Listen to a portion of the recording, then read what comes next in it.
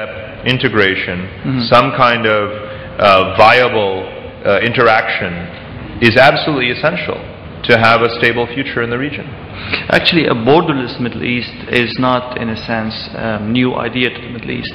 Unity has been tried in this part of the region. It has been preached by Abdel Nasser before that. We've witnessed the unity between Egypt and Syria, between Syria and Libya, between Jordan, Iraq. I mean, we've seen so many variations of possible unities in this region, and the idea of Arab unity ended up with fierce, corrupt dictatorships in most of the places.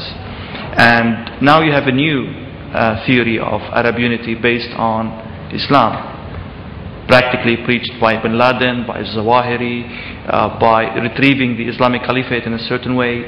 So the ideas are not new. Unity is not new. Borderless Middle East is not new. What makes your theory different in results, in outcome, than what we've tried before and obviously failed? The huge difference is that everything you cited is top down. And the mechanisms of the new Arab unity that I talked about earlier were bottom up. It's about removing the restrictions for people to integrate, to interact, to invest, to migrate, to learn, to forge those connections, rather than dictating political unity from above for symbolic anti-colonialist kinds of purposes and for short-term diplomatic advantage. I think that's a fair description of the episodes of the 50s and 60s and so forth. The posturing. We don't need that anymore. The Arab world doesn't need that anymore. What it does need to do is to allow the bottom-up kinds, the new Arabism as I'm calling it, not the old Arabism, the new Arabism, to allow that to take place. That's what I would like to see much more of.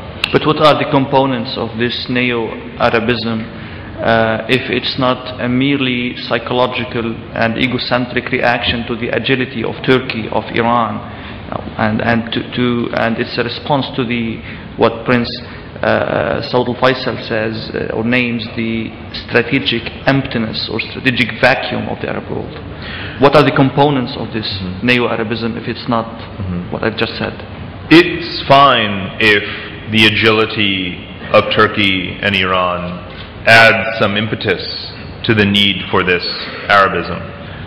But it's something that one needs, that the region needs, even if there was not competition or interference from Iran or from Turkey or from Israel. The region needs it anyway, and it has had it before, as you say. It needs it for economic reasons, needs it for political reasons, it needs it for demographic reasons. And I think that those bottom-up components that I mentioned, the migration, the labor migration, the need to lift visa regimes and things like this, the need for economic integration and more investment and job creation across the region, these are all reasons, real, tangible reasons, not reasons that have to do with how many seats you get at the next conference. Those are the real reasons to have the Arab unity. How do you suggest the Arab world, the world in general, would deal with the question of terrorism in a borderless world? Well, terrorism is by definition borderless. So in that sense, it has to deal with it, whether the world has many borders or fewer. And I should point out, again, just to underscore the point, that nothing that I say is to create some kind, or to fuel some kind of conspiracy about breaking up the Arab world. Look at the number of countries that there are in the world today. There's over 200. 60 years ago, there was 100. We're moving in a certain direction, and it's a great paradox of the world today. Yes, more and more countries, more and more fragmentation, but also a lot more globalization, a lot more unity. So you can have adjustments in borders. We always do. We always have, for thousands of years, and we always will. Those don't prevent the kind of integration I'm talking about, because if they did, you wouldn't have globalization. You would have 250 autarkic communities. You don't have that, do you? So one doesn't have to hinder the other. Terrorism is about resistance by and large to political oppression, whether it's domestic political oppression or external occupation, and I think that we will always have it. But I think the number one thing that the West in particular can do is to not treat terrorism as if it is identified with any one ideology or any one religion. In fact, I often tell people in the United States to stop using the term Islamic world. Because yes, there is a global community of Muslims. There is a global community of Christians. Do we say the Christian world has a common geopolitical agenda? It doesn't. The Christian countries, especially given their enormous internal schism, don't practice the same policies all the time, and neither do Muslim countries. But is this a problem of Western thinking or of the very nature of Islamic identity? I mean, I don't see, for example, the Christian organization, the International Christian Organization, but I see the Islamic Conference. I'm saying that Muslims identify themselves according to Islam, not according to anything else. And this has been an enduring problem on the cultural level, on the political level, on the economic level. But is terrorism that is carried out by people who are Muslims, is it really religious or is it political? And what I'm telling people in Washington, yes, but what I'm telling them, politicizing Islam in a sense. And how will you solve it? Will you solve it by making religious arguments, or will you solve it by settling local political grievances? How do you solve it? Because 99% of terrorism in the world, almost all of the acts of terrorism that you can compile in an annual report and publish as they do all over, is about local violence. It's resistance, it's Kashmir, it's Pakistan, it's Afghanistan, it's Iraq, it's Palestine. It's not about Islam. It's not motivated by Islam. And you send the wrong message, or rather the West has received the wrong message, or created the wrong message to explain to itself what is going on by being allowed to use Islam and to even put Islam in this context. This is about politics, and terrorism is 99% of the time about politics. You can mask it, you can cloak it, you can try to legitimize it, but all that does is denigrate the religion. So push it out, keep the religion out of it as much as possible, and focus on the politics. But I'm sure that you're not hinting at the fact that when Al-Qaeda finishes liberating the Middle East from the United States and the Islamic Republic of Iraq finishes, or the Islamic State of Iraq, the Al-Qaeda affiliation finishes, kicks the Americans out of Iraq, and same in Afghanistan and Hezbollah in Lebanon, they will come together and think of a civil united Arab state. I mean, they obviously have a premise, an Islamic premise in their thinking. And what makes their... Not only national in this sense. Right. But what makes their narrative any more compelling or any more likely to win? Why are we even talking about it in that sense? Is it really going to happen? Do you see that in the future? When I see Islamist parties across the region, all of which are very legitimate in terms of their political agendas, I don't see any need for them to unify or to talk about a caliphate. They don't talk about that. Does the Muslim Brotherhood in Egypt talk about the caliphate? They talk about corruption. They talk about resources. They talk about public welfare. They're not talking about recreating a caliphate out of Cairo, Baghdad, or wherever. They're not talking about seizing that ancient history. Let me go back to the Palestinian question, which is probably the most enduring issue in the Middle East. When you're talking about the borderless Middle East, and the major issue in the Middle East is the borders of Palestine, the state of Palestine, are you hinting at the death of the two-state solution as the premise for the settlement for this conflict? No. I'm advocating the two-state solution. I'm strongly in favor of it. I'm in favor of it happening yesterday. And I think that it is, again, imminent but long overdue. I think that the plans that have been put forward, the Saudi plan, for example, and others, speak directly to it, and I don't think that there is a good alternative. I think the alternatives are improvisation, and wasting time and causing untold human damage. And I think that we should absolutely advocate that, because you won't achieve borderlessness and cross-border integration and cooperation with anyone, whether it's with Israel, but not even in a useful way with Jordan, in terms of rebuilding that infrastructure, that Hejaz railway, until there is that independence and that infrastructure that comes with it. I'll take the chance to ask you some questions about world issues, especially about the United States. The past decade witnessed three major blows to Washington, to the United States. The first of all was 9/11, the second was the economic meltdown, and the third is WikiLeaks. So it sounded like the United States was under attack on three levels: unable to maintain security, unable to maintain the economic situation it has, and unable to maintain its or secure its diplomatic status in the world. The three pillars of any state, not to say empire. What does this tell you about America?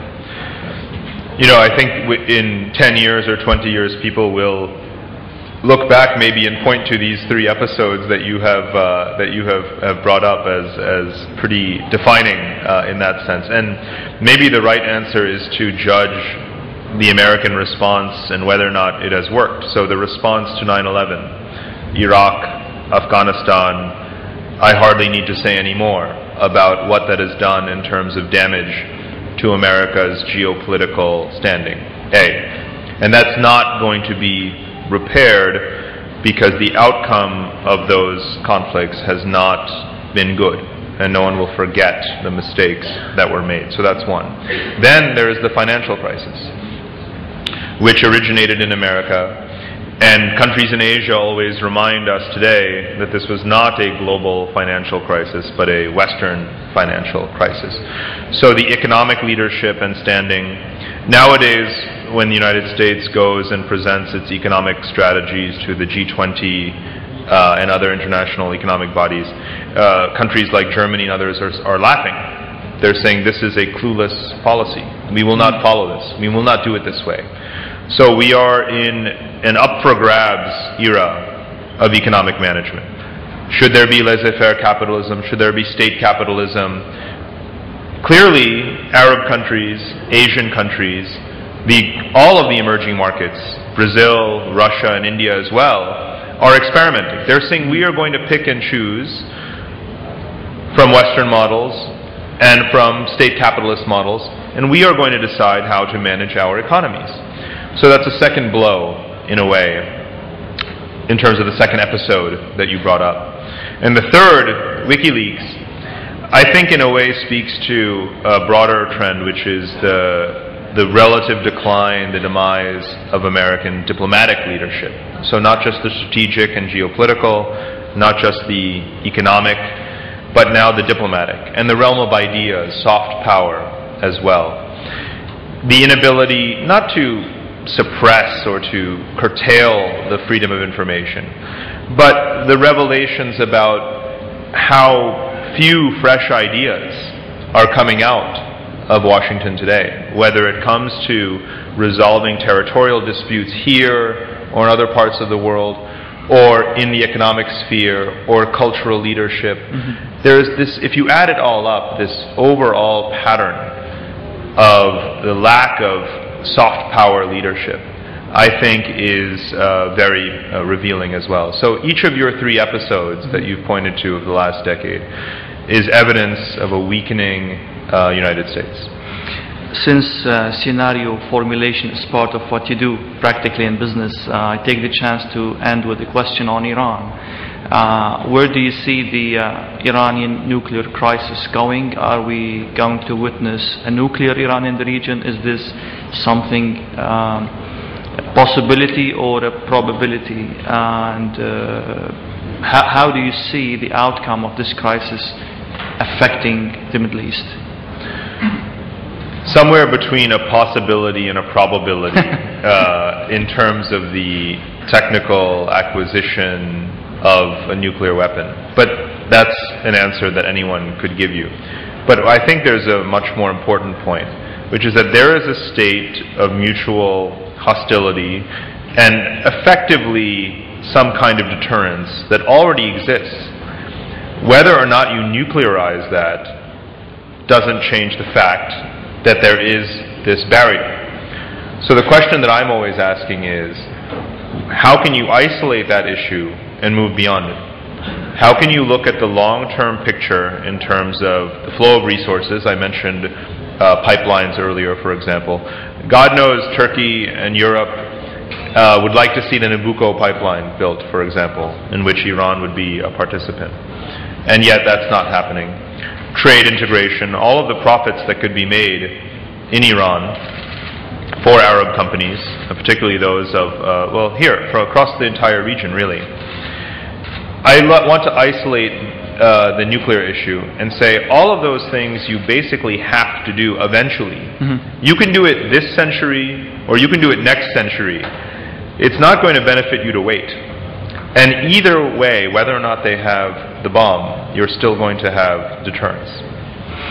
Parag Khana, let me again remind our... Okay, go ahead please. I'd like to ask about the small countries borders region. Small state has been so bubbling up. There is no liberalism in this map that can replace them. You did that mistake, Parag? There's no what? You omitted Lebanon from the map? No. It's not, well, it's a stylized graphic. It's not the right place for this mistake. That's definitely a technical oversight. I'll have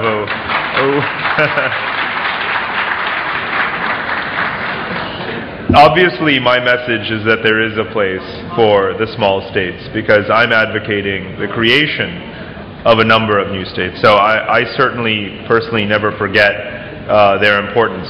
And I pointed to Africa earlier in my presentation. Africa is made up of very many small and landlocked states. And what each of them has realized gradually, particularly in East Africa and Sub-Saharan Africa, is that they have no choice but to agglomerate, to have transnational infrastructure, much of which they're getting from China, by the way, leveraging Chinese investment, leveraging South African, Nigerian investment as well.